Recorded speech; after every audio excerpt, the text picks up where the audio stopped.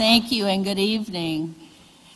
And welcome to the second event in the 2010-2011 Speaker Series here at California State University, Monterey Bay. I'm Diane Harrison, and I'm very pleased to introduce our speaker this evening, artist Jeff Sheng.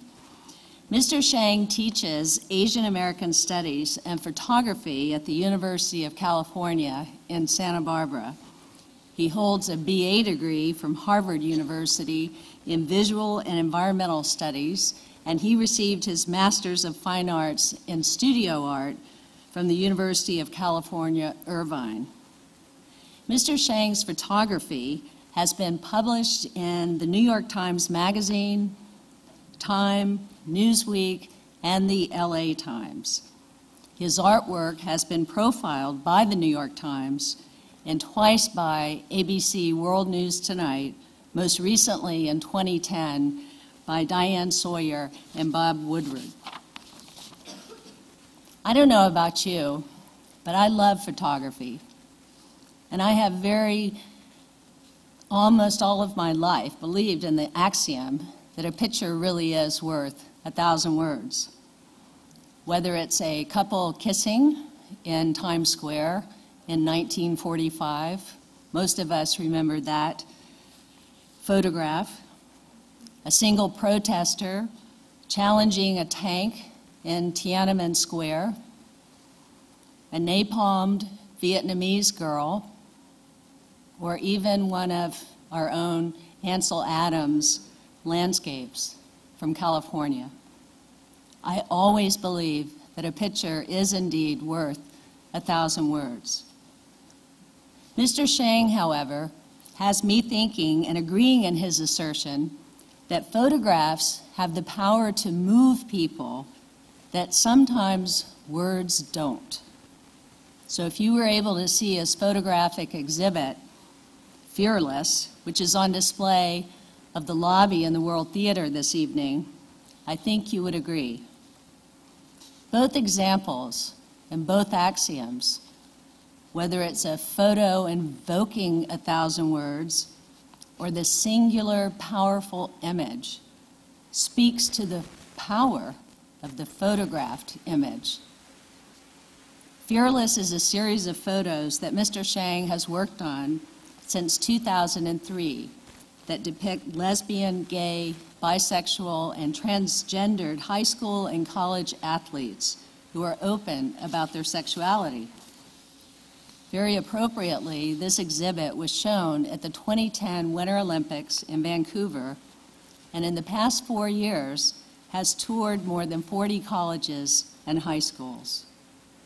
Fearless is an example of his work as a photographer and how his work compels us to see his subjects as individuals whose lives and goals are not defined by their sexuality and who are very much a part of the fabric of our society. Another of Mr. Sheng's projects, aptly named Don't Ask, Don't Tell, has received enormous attention during the current national discussion of the policies affecting gay and lesbian members of the armed forces. This past March, the New York Times had an article about this exhibit. The headline was extremely concise and very telling about the conviction and the commitment that Mr. Sheng brings to his art. It read simply, "He asked, they told." The Times article described Mr. Sheng as earnest and passionate about his work, and that he struggles to avoid being heavy-handed as an artist. I merge a fight for social equity and equality with photography, but I'm always trying to figure out a way to do it intelligently, he said. We are delighted to have him with us this evening to discuss some of the ways he's been able to accomplish this. Please join me in welcoming tonight's speaker, Mr. Jeff Sheng.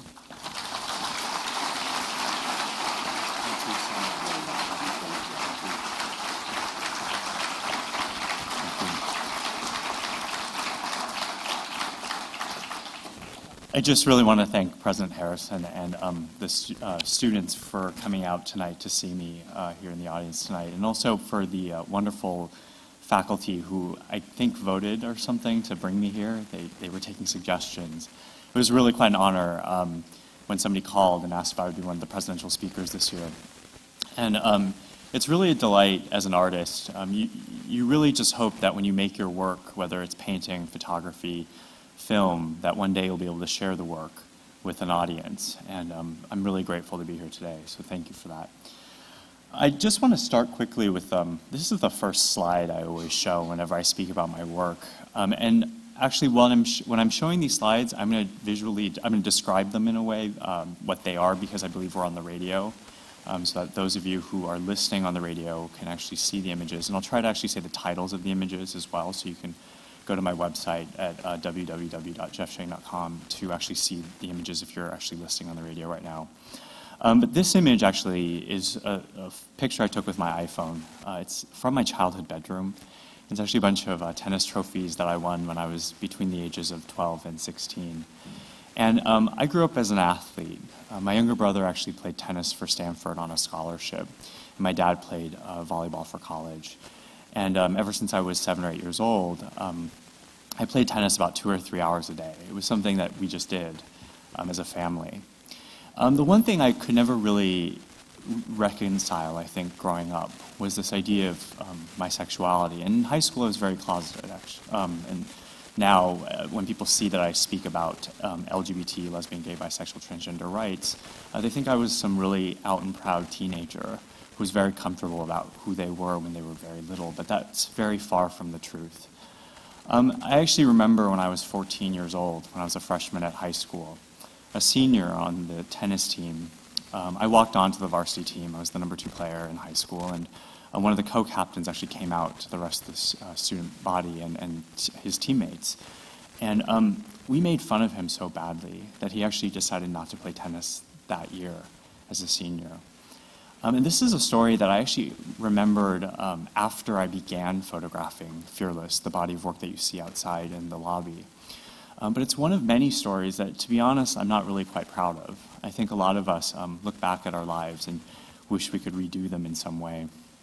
And another thing about my high school experience that I wasn't very happy about was when I finally went to college. I did my undergrad at Harvard, as was stated in the introduction. I decided not to play tennis, and part of it was I was in the process of potentially coming out. And to me, it wasn't something I could ever be, which was an out athlete. I felt that being in sports was an environment that was just not safe, and it wasn't a place that I wanted to be. I didn't want to be that guy who was gay on a sports team. And so I have this picture of tennis trophies up just to remind myself of sort of my own past and maybe the shortcomings that we all kind of make these decisions in life that change the entire direction of where it goes. So strangely enough, actually, when I quit playing tennis, this was right before college, and the summer before I was to go to college, my parents realized that I wasn't getting enough exercise and I wasn't doing enough, and I was sort of sitting at home and I was getting fat. And I was, when you're used to playing 2 or 3 hours of tennis a day, you need something to pass away the time. So they bought me a film camera, actually, for graduation, and they were generous enough to offer if I would, do you want to take a photography course at the local community college? And I grew up in Thousand Oaks, down south in California, and what I wound up doing was I took a class at Moore Park College, and it was one of these classes that really revolutionized the way you think about your own life. It was the first time to be honest, I had a lot of fun. Not that tennis wasn't fun, but I think being in a dark room at that time in my life, being able to kind of process my own thoughts and be on my own when I was 17, 18 years old, really allowed me to think about the world. And photography became this magical outlet for that. I also began to realize that there was this fabulous way in which hitting a tennis ball sounded so much like a camera operating, that you look through a viewfinder and you look for a shot, and you kind of snap away and you hear this repetitive sound, and some shots are better than others. And it was so meditative for me that I really fell in love with photography. And it really became this outlet for who I became. I went to Harvard that year, and I had planned to sort of major in pre-law and history and be a civil rights attorney eventually in life. That was sort of where I saw the direction of my life going. And what wound up happening was I took another elective in photography at Harvard, and I just really loved it. You know, it was something that I felt passionate about. And not that I didn't feel passionate about changing the world, but I began to wonder maybe there was a way for me to actually bridge the two and to be able to use photography. And this was in 1998 when I was a freshman in college. So this was before, you know, the whole documentary craze about art and film changing, you know, people's minds. But as I began to kind of see the internet and I began to see the way in which media had a bigger and bigger influence on our society, I began to realize that maybe being a visual art major wasn't so bad after all. And that's essentially what I did at Harvard.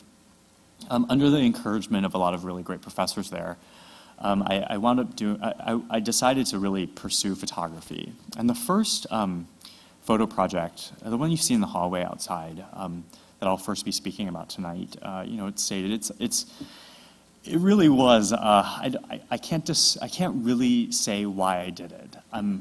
To be honest, I know why, and part of it was because of this really sad part about my background where I wasn't able to pursue tennis. I mean, I loved the sport and I quit it because of this part of myself, my sexuality, that prevented me from fully being who I was in this sport.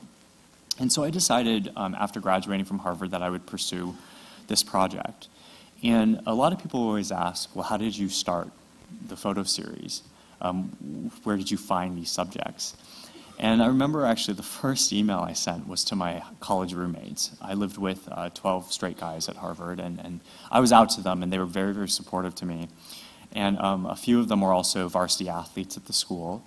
And I just kind of emailed them saying, this is my next big project that I want to do after college. Do you happen to know anybody from your sports team or hear about anybody who could possibly fit this category of for the series I'm working on? And one of my roommates, who was a wrestler in college, actually emailed me back and said, my sister plays rugby at Brown, and I suspect she might be a lesbian. Let me ask her, and we'll sort of, you know, figure this out, and maybe you could photograph her. And this was kind of like my roommates in college. This is what they were like. And he writes back to me and says, you know what, she's actually not a lesbian. But turns out one of her teammates has a younger brother who is on a sports team, who's on the Brown squash team, and he just came out as a freshman on this team. And during this time, I was actually a teaching assistant at Harvard. I'd stayed to help my undergrad advisor, with one of his classes as a teaching assistant. And I would drive down to Brown every weekend, where I had some free time, and I would photograph this individual who was named Aaron. And he was super nice, and he kind of believed in what I was trying to do. He sort of saw my passion for really making this project a very big thing. And he was kind of just this most confident person, actually. And I remember photographing him every weekend, not really quite sure what the project was going to be. So I photographed him, with his friends when he went out at night with his clubbing friends, and then I also photographed him with his teammates. None of the pictures came back that were really interesting that I thought was going to be what I wanted as the project. I tried these old yearbook photographs that were kind of black and white. And there was something about this way in which I think I was trying too hard to photograph him without his identity as an athlete present. And I began to really think about this idea that, you know, how do I capture him as an athlete?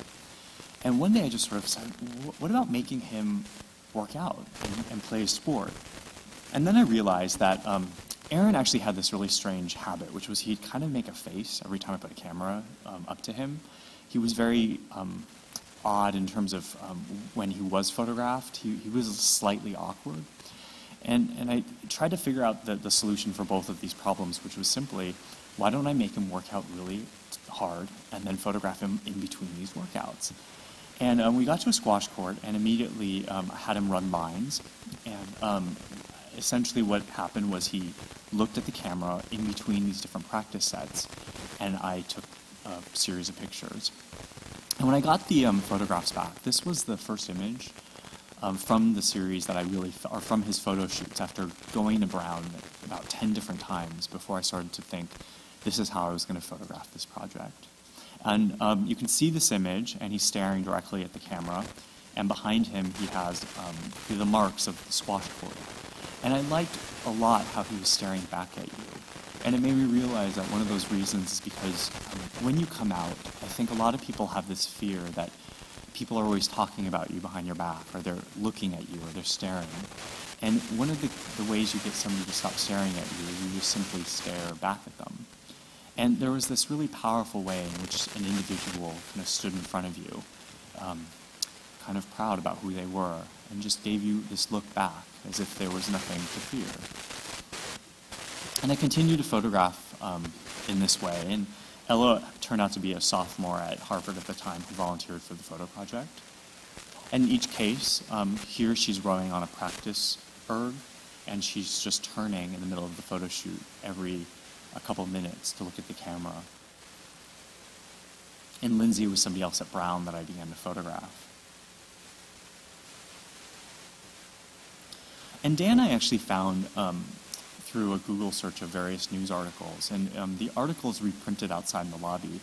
I originally wasn't going to include high school athletes, but after reading his story, and in the story basically, he was this really popular captain of the cross-country and track team who had a lot of friends in high school. And he was sharing with me, when I finally met him and photographed him, how one of the major reasons why he decided to come out was because there was another person in his class who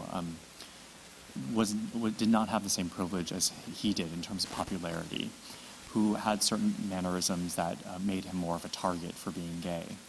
And Dan was very closeted at the time about his own sexuality and watched his teammates make comments and say things in the locker room and to this other person and harass this other person and bully him. And Dan, every time he saw that happen, realized that they were talking about him essentially, but just didn't know it. Every time they said some homophobic remark or made a comment about this other person's sexuality. So what he decided to do was their school had an annual diversity day where students were invited to speak out about various things about themselves and to the school. And it was a response the school set up in response to Columbine, actually, because the school felt that it was, that they needed to do a better job of providing an outlet for the student community. And Dan actually, when he approached the principal, he said, I don't think you know this about me, but I'm gay. And I've talked to my parents already, and I would like to tell the school this. And the principal at first was incredibly not supportive of this decision, simply for the fact that he wasn't sure how the student body would react. It was the first time any student had publicly admitted their own sexuality in this way, and he was really afraid that the negative repercussions of this would really harm Dan and his student life. But Dan persisted, and he recounts the story to me when I met him, and he said basically after telling the student body this about himself, he said, I'm Dan, and you know me as this, and I also happen to be gay. And he said to the other students that, I know a lot of you make fun of other people. You never make fun of me, but when you make fun of these other people, you make fun of me as well. That his teammates were just so emotional about this. They never thought of it in that way. And for that one day, he had made such a huge difference to a student body. And, I remember meeting him and just seeing this kid who was, 5, 6 years younger than me, and just really thinking, wow, I could never do that. And, oftentimes people meet me and they kind of look at my photographs and they say, you've done a really great job capturing these individuals. Thank you for all your work. And I really am reminded that it's not me that really has done something that special, but rather I'm capturing the lives and stories of these other individuals who truthfully deserve all this recognition. And I sort of just continued this photo project, finding people through word of mouth, actually. It was a very kind of viral thing.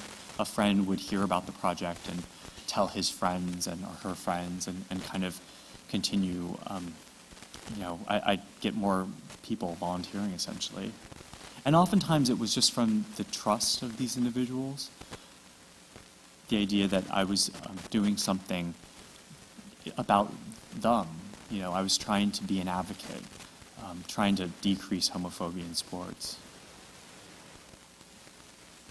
An interesting story about Andrea, she sued the University of Florida for discrimination. And the reason why in the lobby you see the reprints of the articles, I won't get too much into the lawsuit.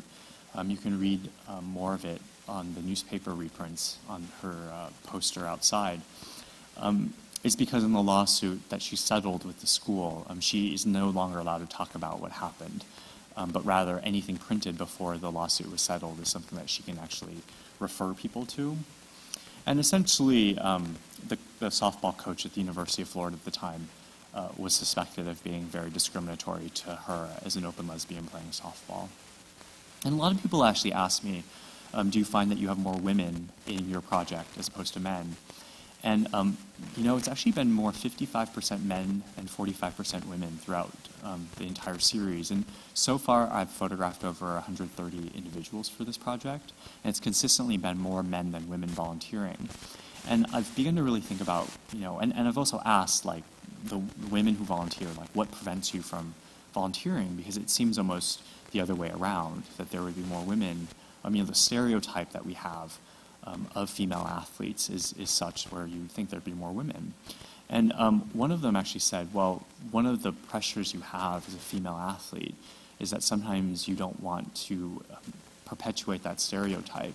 And so a lot of the times there's homophobia in women's sports against lesbians who play sports because they feel like they're damaging the name of you know, the female women playing sports. And so I think that sometimes, you know, interesting things come up in this project for me that I would have never thought about.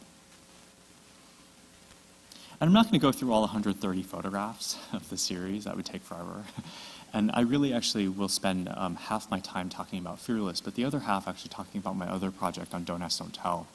Mostly because you don't have that series on Don't Ask, Don't Tell here in your lobby.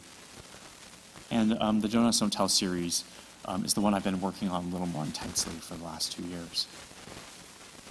So as I kind of continued, I mean, a lot of the pictures were funded just by myself. I went to grad school at UC Irvine at this time and sort of supported my plane flight travel with funds I'd saved from student teaching. I got a grant through the Paul and Daisy Soros Fellowship in the grad school to help fund the work. And then what started to happen is schools started to ask me to speak about the work. And one of the first schools that invited me to come to their campus was the University of Florida. Ironically, because of that lawsuit that I had talked about earlier from Andrea, the school decided to put a lot of money into diversity funding for their campus, especially around LGBT issues. And the University of Florida called me up one day and said, we know you were on campus to photograph Andrea Zimbardi, and would you come to our campus to exhibit the work? We've booked the gallery here on campus, the student gallery, for the month of April, and we'd love for you to come exhibit the work. And I agreed, and we made all the arrangements. Margaret Cho was the keynote speaker, so I thought that was pretty cool. And, you know, we were all set until, I think, halfway into March, I get this frantic phone call from the president of their LGBT group saying, I'm so sorry about this. We booked the gallery for April, but we didn't realize that was for April of 2007, which was next year. And in fact, the gallery fills up, like many student galleries do, a year in advance. Do you want to exhibit the work next year, or do you want, I mean, what do you want to do? And I kind of, at the time at grad school, was thinking a lot about exhibition venues and site. It's this thing in art called institutional critique, where sometimes you think about the venues in which you create your art, and you kind of challenge the space and interrogate the space as a viable place for the meaning of your work. And what I began to realize was that this work, which was very activist in nature, I didn't know if I wanted it to be in a gallery or a museum. I began to realize that, you know, if it was in a gallery or a museum, students might not come to it, the ones that I want to see the work. You know, if you think about it, the football team captain is not going to come by, you know, the gallery to look at a show about gay athletes. I mean, it seems like, you know, one of these things where how do I get the work in front of people in a way that kind of is, sneaky, I guess. And I remember looking at pictures of the Rights Union Gallery at the University of Florida and seeing these flyers. So the walls you see right now with the photographs have all these flyers. And I said, what if we just turn that into a gallery space? Who goes to that space? What is it used for? Who walks by it? And the LGBT president said, basically, that's the hallway between classes and where everyone eats for most of the campus. So during the month, you'll have about 30,000 students pass by that space. And I sort of said, that's brilliant. That's where I want the exhibition. And to them, they were like, that's the most terrifying idea in the world. What do we do if someone defaces? I mean, they literally said, somebody's going to tear down these photographs within the first day. And I said, well, let's do this. How about I print up 2 of everything, and I'll leave 1 set behind with you. And if somebody tears something down, just replace it the next day. It'll be some magic trick we do for them. And they said, okay, well, what is this going to cost? And I sort of said, well, nothing. Just pay for my flight, and we're all set to go. Like, I was so excited about doing this because it was one of the first exhibitions of the work, and I thought this is the best place for me to put it, in a space where everyone could walk by and see it. What's really interesting about this exhibit is that nobody actually tore down any of the photographs. They were in a space that was accessible 24 hours with no video surveillance or anything. And I think part of the reason for that is because when you look at these images, you see someone that you know, you see somebody that you like and that you're friends with, or that's in your family, and that there's this inherent part of you which just decides, I'm not going to deface this image. So I continued this method of exhibiting the work throughout basically whatever school volunteered to be part of it. I just said, I'm going to put an exhibition for you. And while I was at these different schools, various athletes started to volunteer. And notice here, these are photographs I took all at Oberlin College when I was there doing the exhibition for their school. And I decided that I wasn't going to pick and choose which athletes I was going to photograph. I thought that if you were brave enough to volunteer to be in this series and then to have your image shown at campuses around the world, essentially, that I wouldn't say, you know what, I've already gotten a softball player from this school or a soccer player from this school. And I would never say to anybody, like, you're too, your body doesn't look like an athlete or anything. To me it was about letting anybody who wanted to be in the project be in the project. It's about inclusion.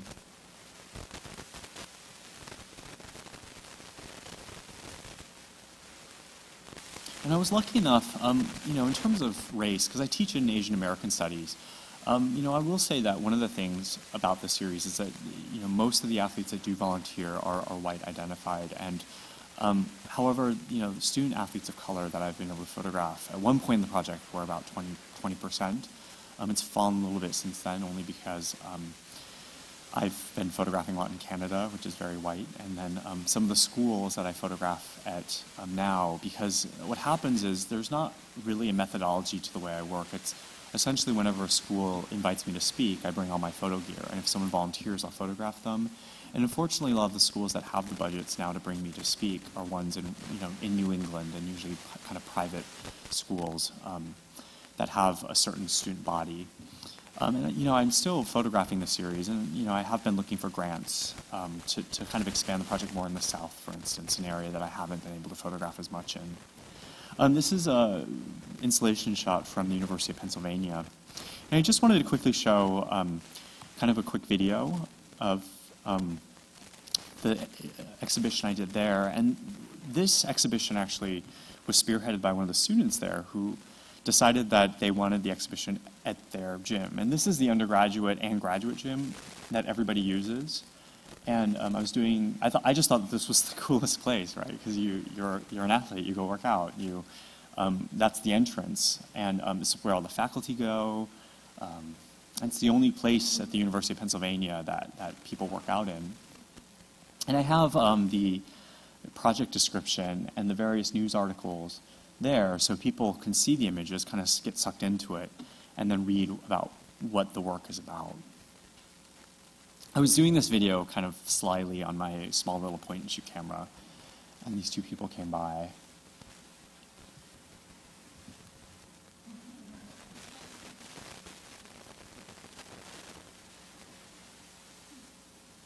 oh, what's this? And they kind of casually like go up to the images, and this is exactly what I wanted. And I began to repeat this over and over again.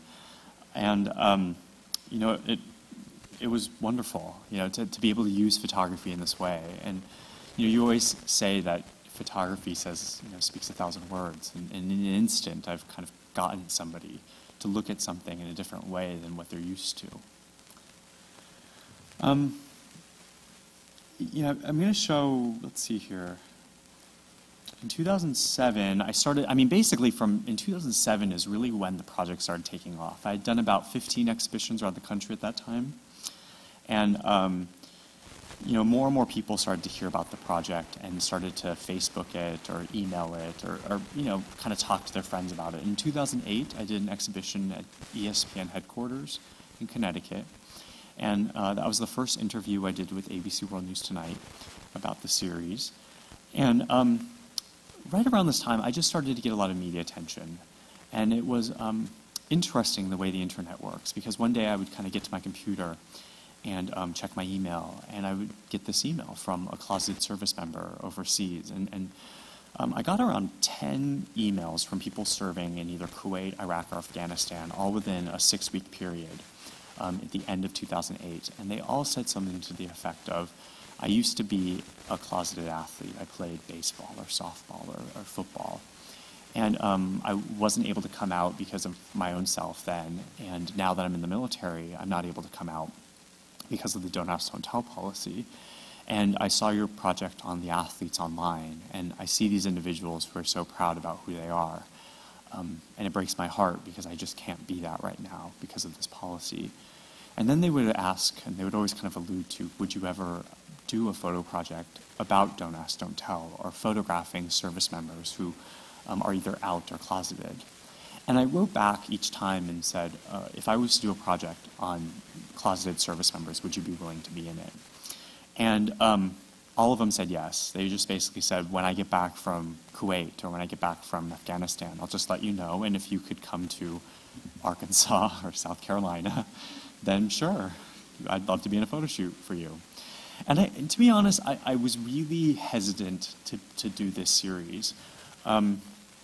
A lot of it was, how do I take a photograph of somebody where I don't show their faces? I mean, if you see these images that I'm showing you now of Fearless, of these very proud individuals where you clearly see who they are, how do I adapt my work so that I would essentially do the opposite, where I closet somebody?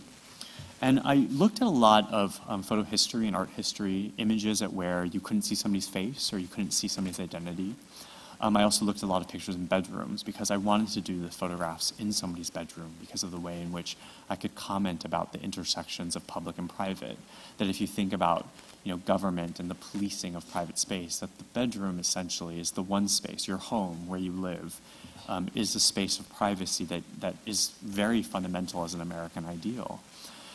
So I looked at a lot of these different photographs, and in early 2009, after President Obama was elected, and I began to kind of see that there wasn't any action on the don't ask, don't tell policy by the president, I fully committed to working on it. And the first image that I took from the photo series, I'm going to switch to a different thing here.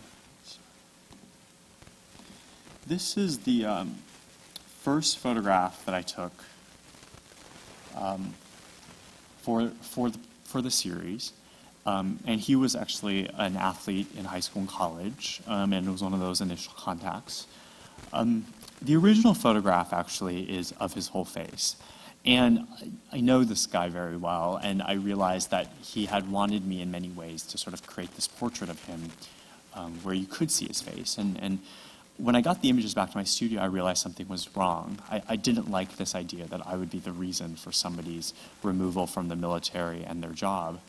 The location, the title that you see, Alexander Tokyo, is actually not his real name, nor is it the location at which the photograph was taken. The titles that you'll see are all places and names that are significant to the individual. I show them the image that I want to use for the series, and they give me a name and location that's meaningful to them. And as I've done this body of work, I've discovered that the names and locations are incredibly moving. I don't know all of them, but sometimes they'll voluntarily tell me. So, I know in a few of them it's their grandfather who was some famous general, or it's somebody who they first fell in love with, or it's a relative who died in a war, for instance. And the locations are oftentimes very significant as well. But in this first image, I just basically cropped the image so you couldn't see his full face. And it's one of the only images in which I've actually cropped them. And one of the reasons is because this was the first photograph that I took for the series, in which I was trying to figure it out. I was really trying to get a sense of how I was going to photograph this series. This image, Kenneth Kuwait, another photograph in where he contacted me. And I remember actually him sending me photographs of him in his baseball uniform from high school. And I remember getting this email and just thinking, like, this is the most moving thing, that you would trust me with all this information about you, your name, and these pictures of yourself. And I actually realized that trust became such a huge factor for this project, in the way that these people would just email me, and we'd correspond online, and then I'd show up in the middle of the country photographing them, hoping that they were who they were. A lot of the photo shoots are in parts of the country that I've never been to, the Deep South, for instance. And there were times at which, when I really began to think about it, right, that I'm photographing these people in the military who might have weapons, who might be, I don't know who they really are, and just to kind of show up at their doorstep and be willing to photograph them without any sort of background check, because they trusted me that I wasn't going to turn them in or know too much information, I think lent itself to really have this intimacy in the photographs. This photograph, Jess Bend, Oregon, is one of those images where I've gotten to know this service member very well, since he was one of the people profiled in the second ABC World News interview they did with me on this body of work. And in this series, I simply said, hold your hand up, like it's the paparazzi, and they're trying to take your picture. And we tried different things with that. And I think one of the reasons why this image resonates so much with the public is because you look at it, and you really see somebody that you think you know. It might look like a relative of yours or a friend. I mean, it's so sort of anonymous, but so everyday in many ways.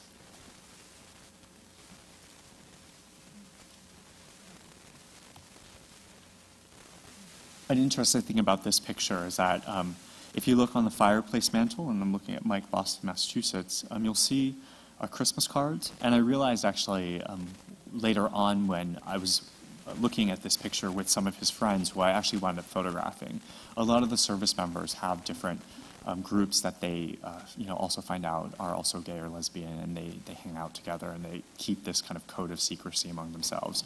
And here he introduced me to his friend, and vice versa. And I think 4 of the Christmas cards are from other service members who are in this photo series, and I didn't really realize it until later on, after I'd photographed all of them. They were looking at this picture, and one of them says, "That's the Christmas card I sent so-and-so," and it's quite nice to know that. And, people ask, like, the hotel rooms thing was basically because a lot of these people are at military bases that I'm not allowed access to. So I would just do the photo shoot in the hotel room that I was staying at. And in this case, this was like a Holiday Inn Express or something that I price-lined. I got really good at price-lining $40 hotels around the country.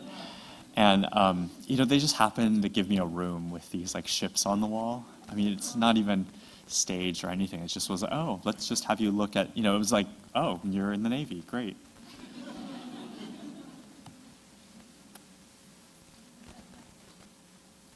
And the beginning of this project was all about trying to take a picture of somebody without their faces showing, about hiding their identity. These photographs were all part of Volume 1. I self-published this book earlier in January this year, and I called it Volume 1 because it was the first volume of a planned series of photo books I was going to do on the issue.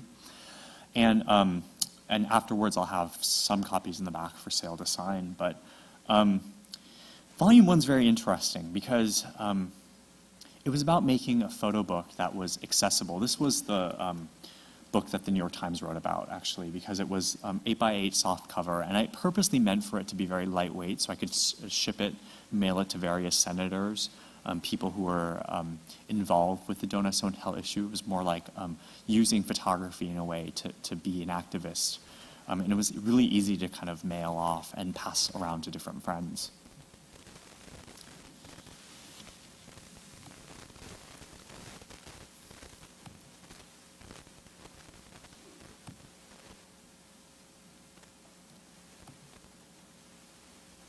And so all the photographs you're looking at now are from 2009, and this image that you're seeing, Lynn Celine, is the first of a couple that I've photographed.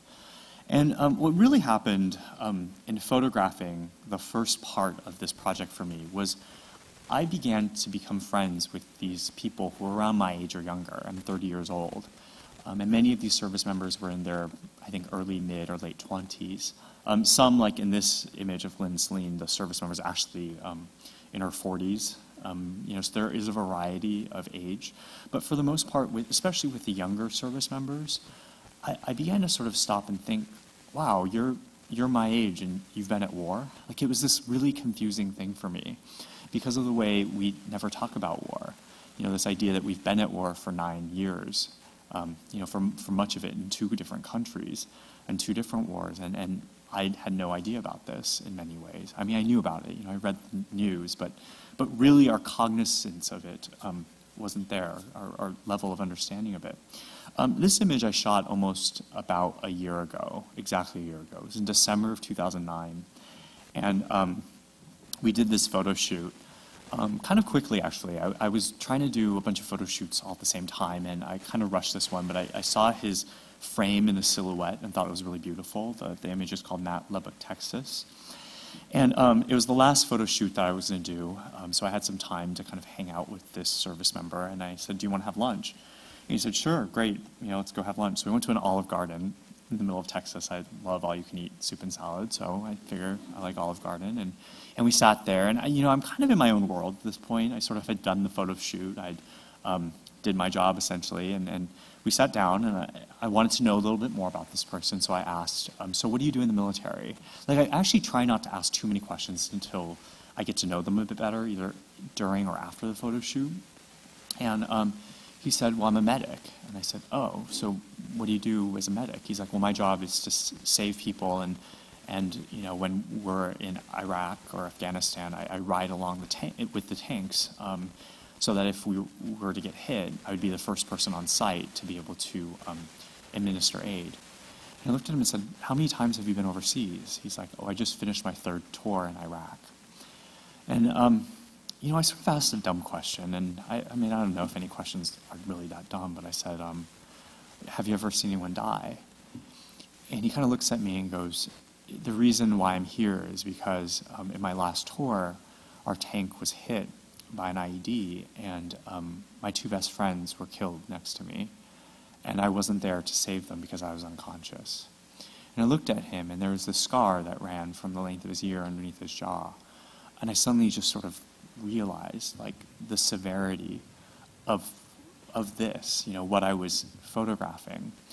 And the words "don't ask, don't tell" suddenly really changed meaning for me at that time, that the "don't ask, don't tell" part applied to the fact that these people had gone to war. And had I never asked this question, that dumb question I thought, have you ever seen anyone die? He would have never told me the answer. And that just moved me beyond belief. And it was really that moment at which I think I really changed as a person. I was 29 at the time. And my friends really said, I turned 30 in September, and my friends said, you've changed so much in the last year. And I said, well, imagine traveling around the country, meeting people who have to hide who they are, who have to kind of closet themselves, a really important part of who they are, and then go out and fight and die for their country. And imagine becoming friends with them and having to photograph them and meet them one by one, and carry that piece of them with you as you go on with your life. So volume 2 that I sort of set out to do, while I still had this element of trying to hide their identities, there was also really much this, there was this part of the project that was really quite hard for me. These photographs were taken in early 2010. There was a lot more kind of loneliness and despair, I think, in the images. With some, I sort of had them do various gestures. And as I continued the photo project, I began to really think about the ways in which war could be represented in these images, how it wasn't necessarily their sexual identities that mattered to me as much as the fact that their identity as a service member was more important. In this case, this is a former service member, and that's a picture of her partner who was in Iraq when we did the photo shoot. And in many ways, it sort of comments on this idea of sort of the lost at sea or lost at war images that you see. And in each case, you can't see who's in the photograph. And I would sort of try to find a lot of symbolism in a lot of the images. The wind coming through a curtain. There's something really beautiful about this image, the way he's sort of looking out into the world. He's in the Coast Guard, incidentally. And this photograph is so interesting for me because this person's grandfather played for the Phillies in baseball, the baseball team. And so he had his baseball glove out there because he was a really big athlete. The service member was a big athlete in baseball too. And I really began to see the connections between my earlier work and the work I was doing on Don't Ask, Don't Tell. Here it was, I liked the way in which the light was hitting his fingertips as if he was praying. Oops, sorry. Oops. This is a service member who was actually in the process of being discharged. And sort of I had this beautiful photograph set up where the boots representing her former life and the new life that she was sort of forced now to be in.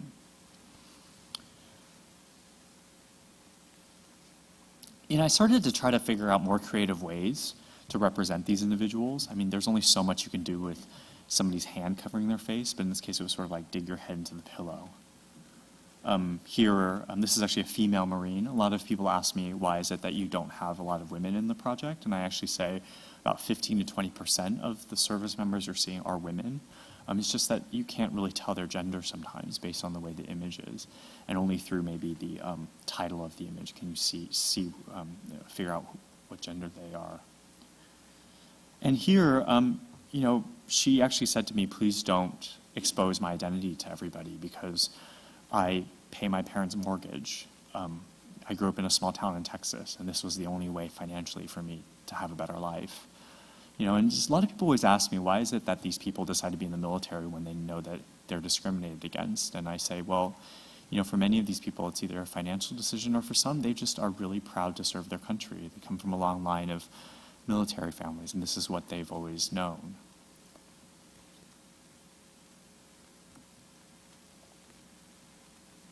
Anderson Cooper happened to be on TV.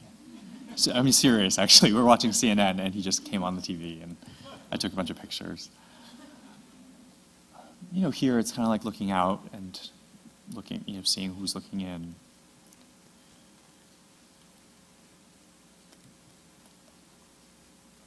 Sorry if I go through these photographs kind of quickly. You can always see them on my website, and I'll show you a clip later on of the recent exhibition I did of the work in Los Angeles. And as I mentioned before, gestures became really important. Like here I sort of said, fire a gun, like, as if you were at war. And this is why I don't necessarily think I'm a photojournalist sometimes. I kind of collaborate with these individuals, creating images that represent who they are. And they get really into this, cover your partner's face as if a bomb is about to hit you. Throw your water grenade as if it was a, water bottle as if it was a grenade.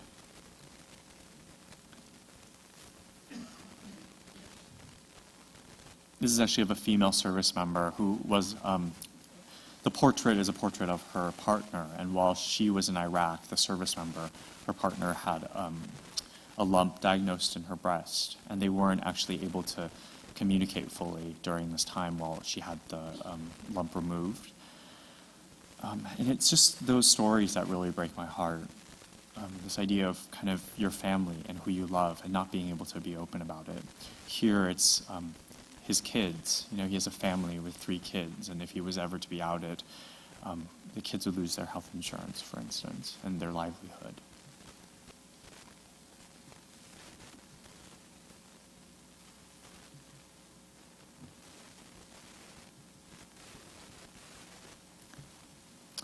This is one of the more iconic images from the series, and it was near the end, the most recent shoots I've been doing where I asked the service member to jump on a bed.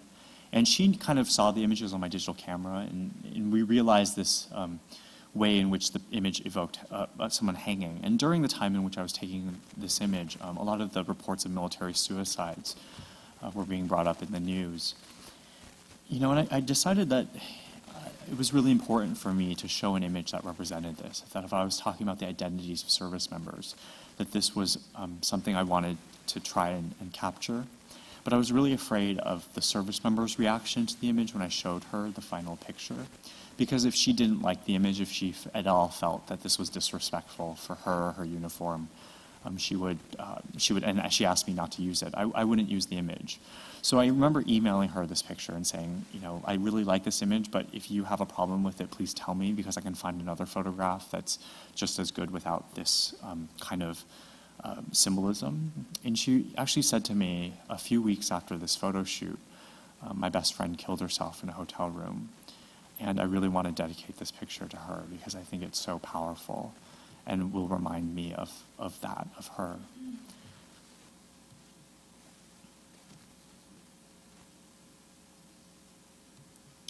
And so I'm kind of going to wrap up this presentation with by reading an email actually from that I've reprinted in volume 1 of the book.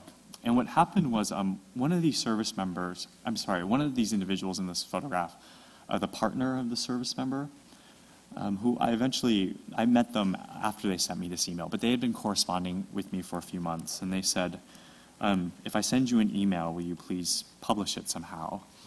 And I said, sure. I was trying to figure out at the time how to make a book that was powerful enough to really be representative of the issue. And he sent me this email on January 1st of this year. Interestingly enough, he addressed it to the president, and I'm just going to read it verbatim to you. Dear Mr. President, because the person I love can be discharged for loving me back, even though he is honorably serving his country right now in Iraq, I have to send this letter anonymously. It pains me to have to do so. I became an early supporter because more than anything, I needed to believe in you. I needed to believe that reason, hope, and integrity could win the day. My memories of being at the convention in Denver and then the inauguration will provide me with enough hope for a lifetime, and for that, I am forever grateful. But I've been around politics enough to understand the great difficulty you face on the issue of don't ask, don't tell. Within the gay community, there is contentious debate about whether the argument for repeal should be based on civil rights or national security. Considering the vehemence of the opposition, I do not envy any politician these choices. But I am compelled to remind you that there are tens of thousands like me who continue to suffer under the current policy. My partner is currently serving in Iraq and is in a situation where he is under fire on a daily basis. He's a good soldier, and our country needs him to continue doing the excellent job that he's been recognized for. The day he deployed, I dropped him off far from his base's main gate, and he walked alone in the dark and the rain to report for duty. Where the rest of his buddies were surrounded by spouses and children at mobilization ceremonies, he stood by himself. The phone trees don't have my name on them, and base support services don't apply, even though we've been together for 16 years and are raising a beautiful child together. Our communication is self-censored, and we are cruelly unable to nurture each other at the exact moment we both need it the most. If something were to happen to him, no one from his unit will call me. If, like so many good soldiers before him, he gives that last full measure of devotion, no one will come knock on my door. No one will present me with a flag. It is and would be as if the most important thing in his life, his family, never existed. I'm not sure if I can adequately convey the mixture of fear, pride, heartache, and hope I feel all jumbled together on a daily basis. But I ask you to consider relieving the burden of fear and dishonor from our brave men and women who risk being punished simply for whom they love. So I've read that email countless times already, and each time I read it, it breaks my heart. But it's something that I do because it's as somebody who can be out and somebody who is able to speak and is able to kind of talk to the public in the way that I'm able to do, I feel it's my job to basically be their advocate. So I thank you a lot for your attention right now, and I'm going to kind of move this on to question and answer. So thank you very much.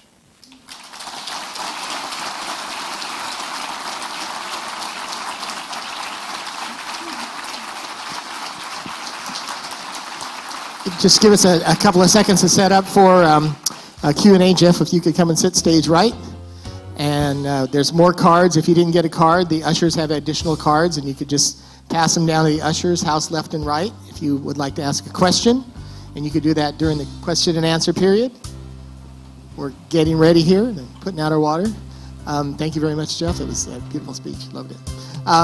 So we have a guest host who is a professor from Humanities and Communications. He teaches law, U.S. history, and politics. A great combination.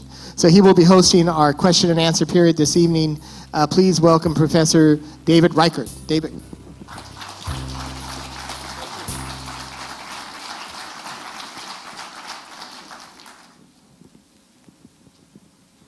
Are we comfortable?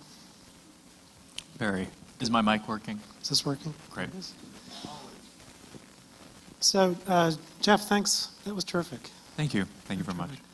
I want to open up, I think, just with a few questions while we're collecting some from the audience, and then we can move on to what our folks here are thinking about. But one of the first things I've been noticing in your work, and perhaps this is something that is typical in the kind of stuff you're trying to work on here, but the use of a series of photos really strikes me, because when you look at all of these images together, as we saw here on the slideshow, you really get a sense of something about not just the individuals, but the collective issues that you're trying to address. Yeah. Is that something that you deliberately have set out to do in your work, is to work in series? Is that something that's... Yeah, I mean, I think a lot of the public is perhaps used to iconic images, like the one photograph we remember, or many of the images that were described in my introduction by President Harrison. But, you know, as an artist who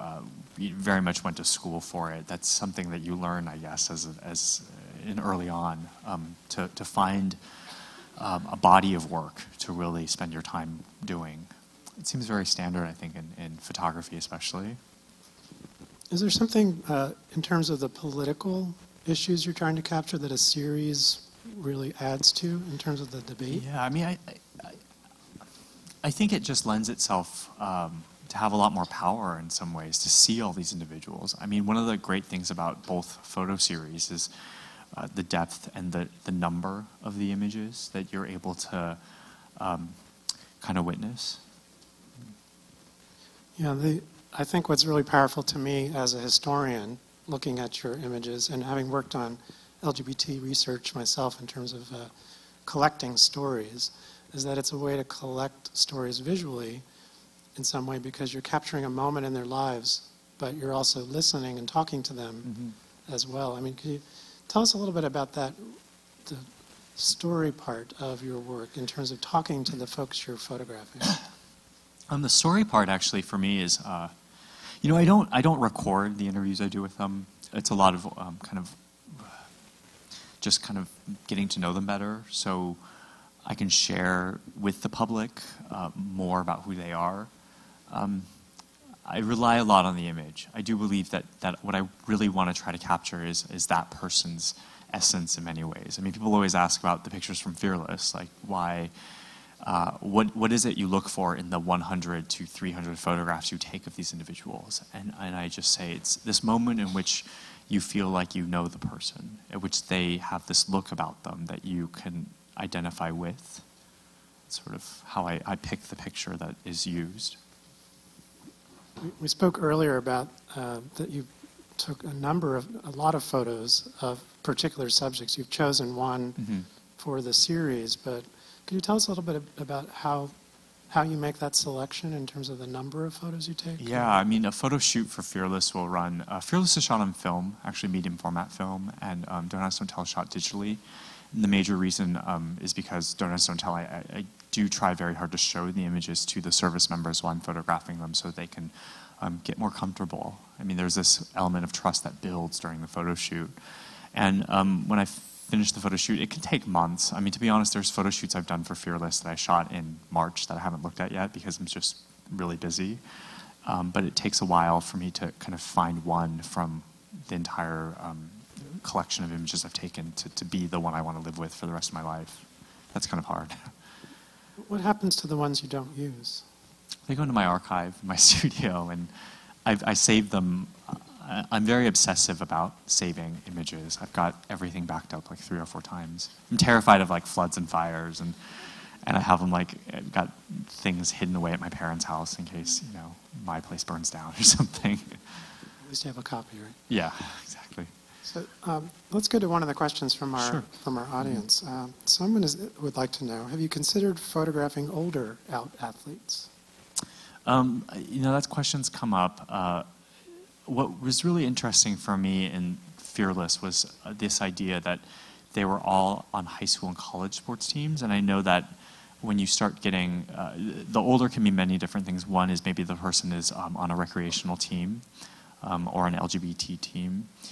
And I think because of my own past connection with high school and college sports and the way in which that shaped who I am and part of why I did the work, I decided to keep it at the high school or college level. And in no way do I mean, I write about this in, I think, my artist statement, but I don't try to say that this is how all bodies should look like, because I do know in the gay community there's this emphasis on young bodies. And that's nothing, you know, when I started the project I was 22, so those kinds of things were not really in my way of thinking at the time. So, In terms of the age question, I know you have high school and college athletes.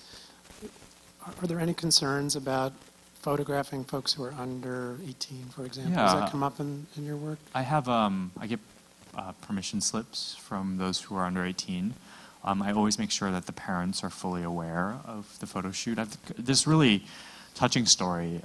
There's this photograph out there of these twins who are fraternal twins, and they both happen to also be gay, and they also both played sports. And so they contacted me, and I was photographing one of them at their school when this was in Connecticut, and this very put-together blonde woman is making a beeline towards me in the middle of a photo shoot, and I suddenly stopped and realized that this was so-and-so's mother. And I was kind of like, I thought you got your parents' permission. Like, you know, I've got all this documentation, like what's going on, and this woman comes up to me and just says, Mr. Sheng, I know Chris didn't want me to be here. He's totally embarrassed, I'm sure, but I wanted to thank you for making the world a better place for my sons. And I was blown away by that because I was expecting the worst. I was expecting for this parent to say, you know, where are these photos going to be? I have to see them, I have to prove them, and really it was just this incredible thank you. And I've gotten a lot of that actually from the parents of the athletes that I photographed. Have you ever worked in the athlete project? Have you ever worked with gay straight alliances in terms of on high school campuses? Has that been part of that? I happen to be going to New York on Thursday for a meeting with GLSEN. So yeah, I have. I've been working a lot. You know, I mean, not to say anything bad about the LGBT groups or the organizations that work for them, but a lot of Fearless was done really independently. And part of it is because these large organizations have a lot of red tape sometimes. They don't have a lot of funding themselves, so they couldn't really fund me. I mean, I was just this extra person out there. And, you know, it was just really important for me to do the work without having somebody watching over me the whole time. And now they're really supportive, which I'm thankful for. But in the beginning, I was a little bit frustrated that they couldn't provide more support. But I understand why now they couldn't. So something in terms of that series also struck me as really interesting. And we were talking about it a little bit earlier, and I think it might be worth discussing a bit. The way that you lit those photos in terms of the light being very direct on the athletes and the background being a little bit sort of behind the scenes. Can you tell us a little bit about the composition, how you decided to shoot those photos that way? Or? Yeah, the photographs I use the same equipment for both shoots, just kind of differently, so that they emphasize different things I want to say about the images. But I thought the lighting that I use for Fearless is very much about kind of trying to capture them on a stage in many ways. I mean, it's very theater lighting, but on a field.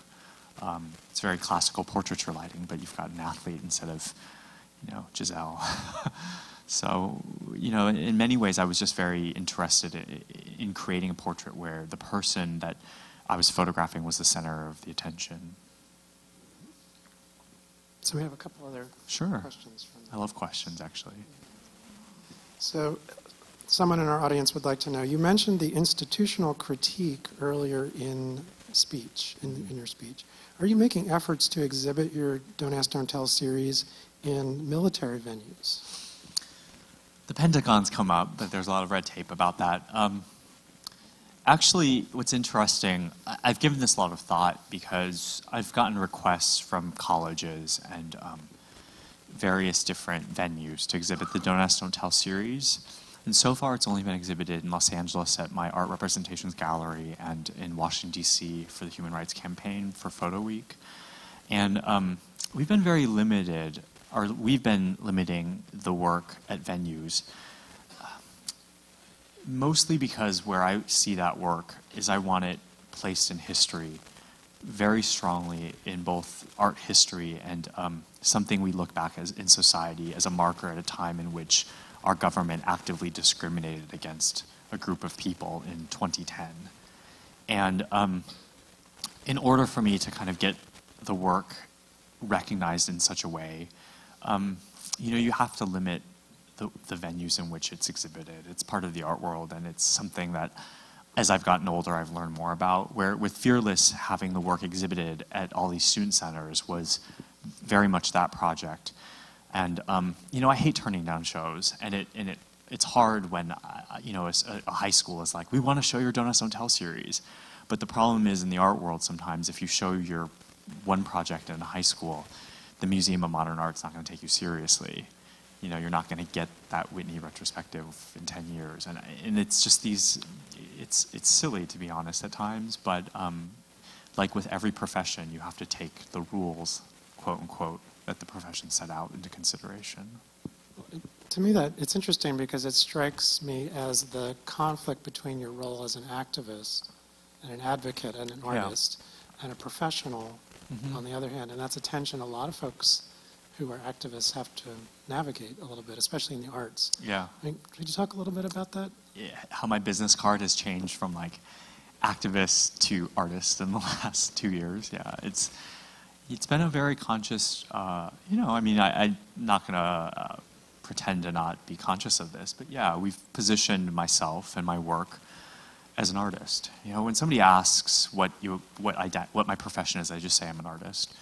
I am an activist, but the art world is scared of activist work. I mean, if you look at the art world, especially work done by younger artists, not much of it deals with politics, not much of it deals with gender or race or sexuality. That seems to be something very 1980s. You know, it's not something artists do today. And it's something I've struggled with. Like, you know, I've gotten a lot of national attention. I've gotten a lot of great publicity for my 2 photo projects already. But to be honest, for 7 years, there was nothing. It was like tumbleweed in my CV. I mean, it was just, you know, I've been doing all this work and there was no recognition. And I think at a certain level, once people started to recognize me, that this is perhaps also art, that you could say something about sexuality, it's important to recognize that other people paid attention to it. Is this the kind of career you anticipated when you went to Harvard art school? Harvard, you mean, which isn't an art school whatsoever. I mean, did you anticipate this kind of art career, that your work is taking this direction No. You know, I mean, I resisted majoring in art at Harvard. They don't even call it art there. They call it visual and environmental studies, because this way my diploma says something that might be something a little more, you know, prestigious, I guess. Yeah, I mean, it was, people always ask, like, during dinner tonight, I think the president was like, oh, your parents must have been so happy when you went to Harvard. And I was like, and then I majored in art. Like, you know, like, that was a shocker for them. You know, no, it's not the career.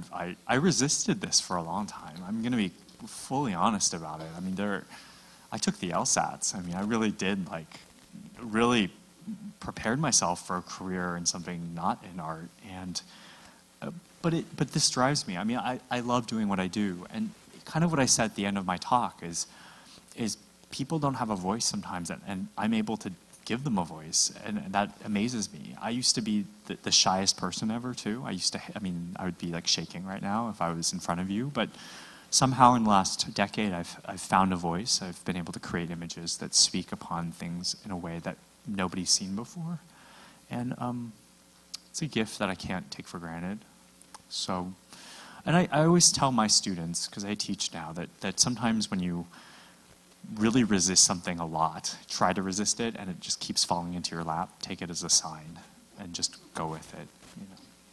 Well, sort of the challenge, this work is very challenging in a lot of ways. I mean, in the Fearless series, stuff like that had not been done, and even in the community, in the LGBT community, the issue of athletics and the role of athletics in the community has a long contested sort of history, and a rich one too. I mean, I'm thinking of the 1970s, softball, the gay games, all those sorts of things.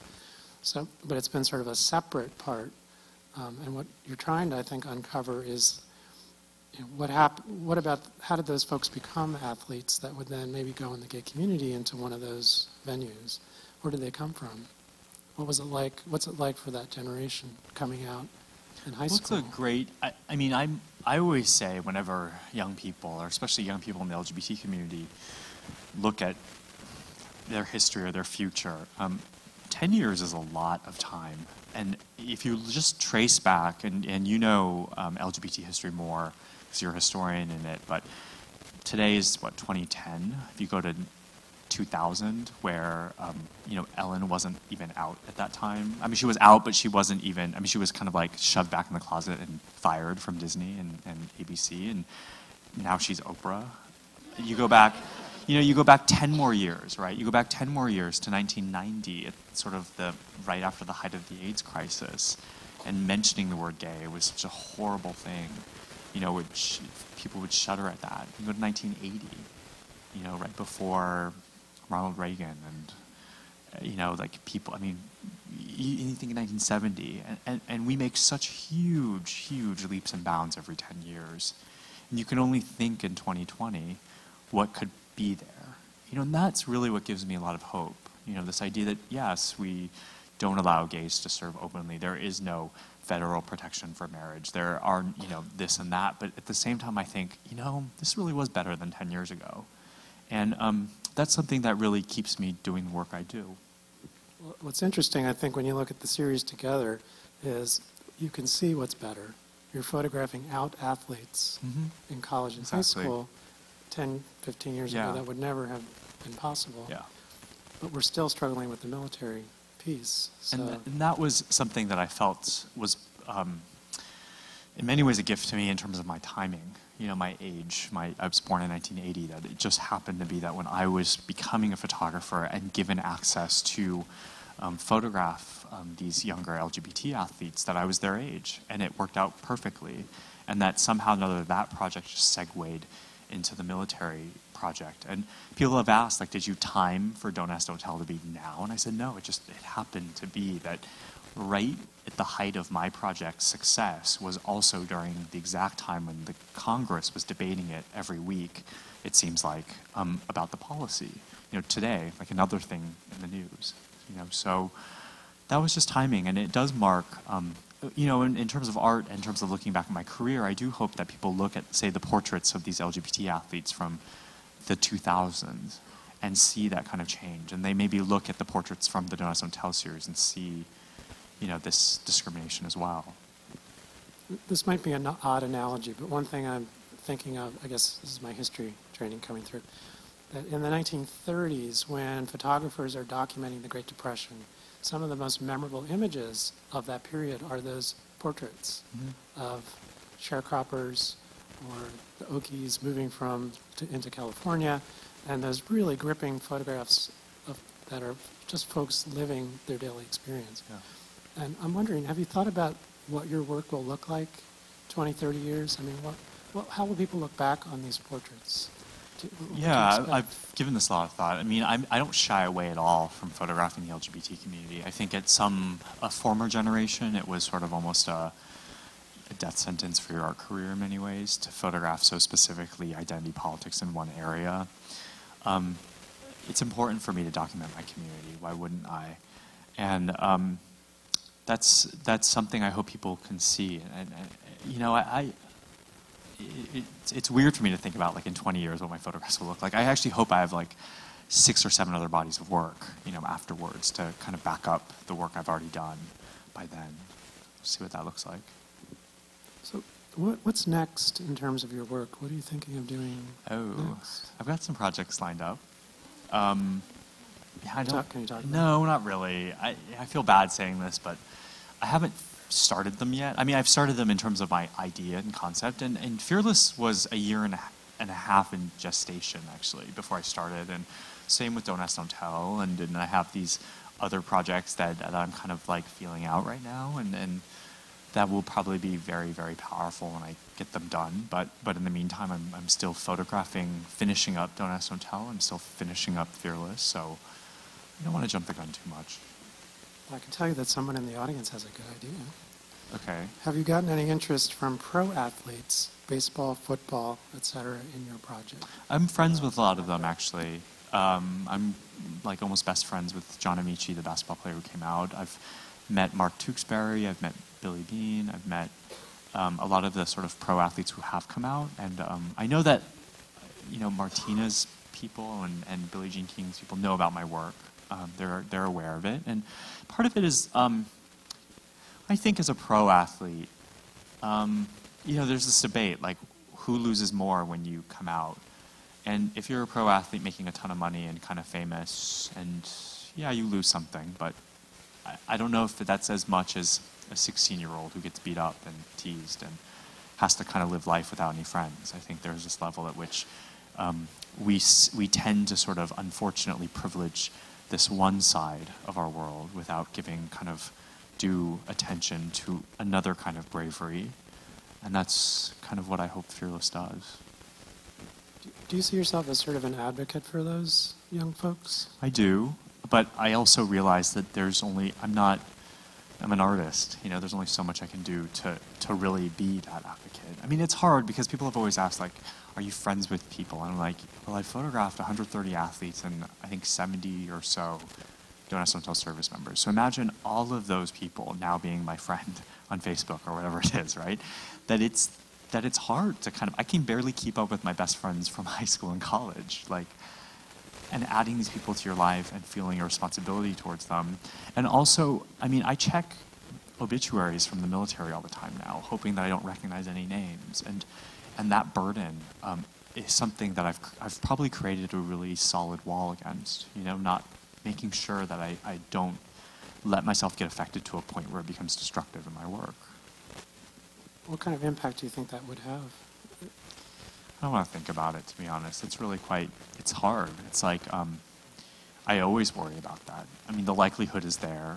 I mean, people die every day in our military, and the chances of somebody who's either contacted me to be in a photo shoot or somebody I've already photographed. I mean, I know at least 15 of the people you've seen in these images are overseas right now in war, and that's difficult for me to think about. So this is kind of it might be an odd question, but it's related to kind of what we've been talking about.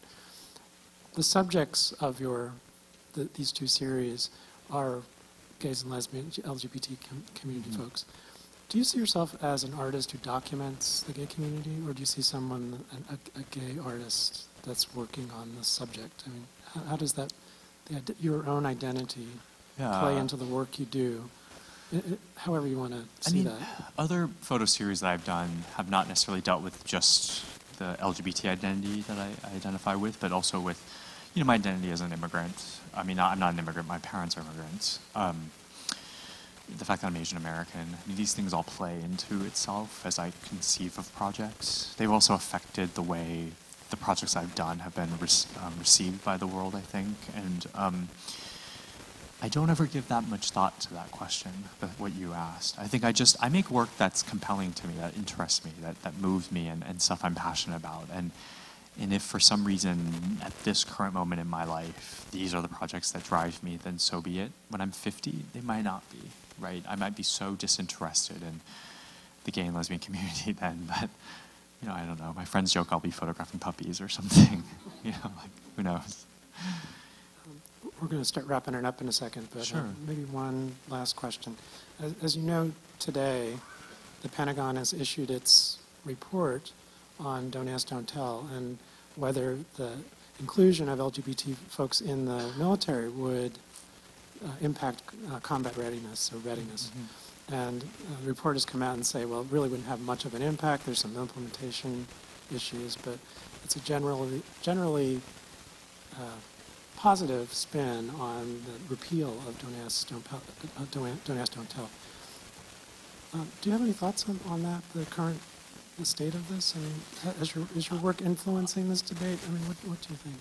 I know my work has actually been seen by a lot of the people involved in the debate. I do know that almost for a fact because of various things that have been shared with me about who's seen the work. I mean, I just got an email today from somebody who's like involved in the study, like at the top level, who just said thank you for the work I do.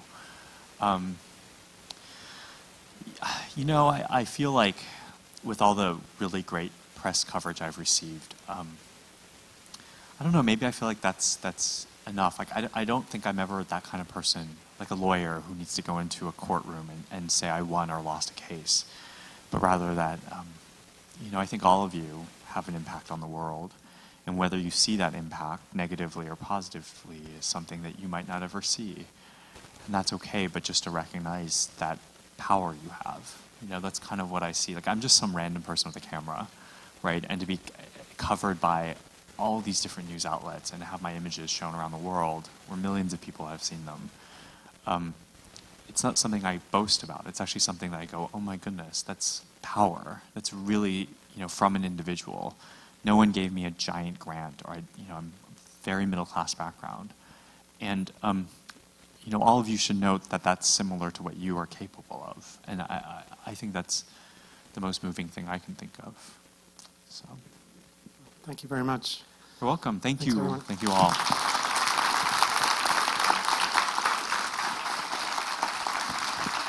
Thank you so much. Thank you. A trip to our campus would not be complete without one of our sweatshirts. It's a little nippy out tonight. You think? Yes. Jeff, you not only have a great eye, you have a great voice. Thank you. So thank you very so much. We It's been a appreciate pleasure. it. Thank you. Please join us in the lobby. I'll be.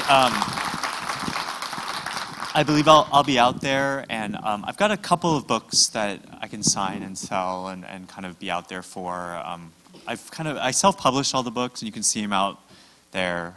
The CNN clip from last week depleted a lot of my stock, so I apologize. One of the books is sold out already, but yeah, if you're interested, I'll be out there. Thanks.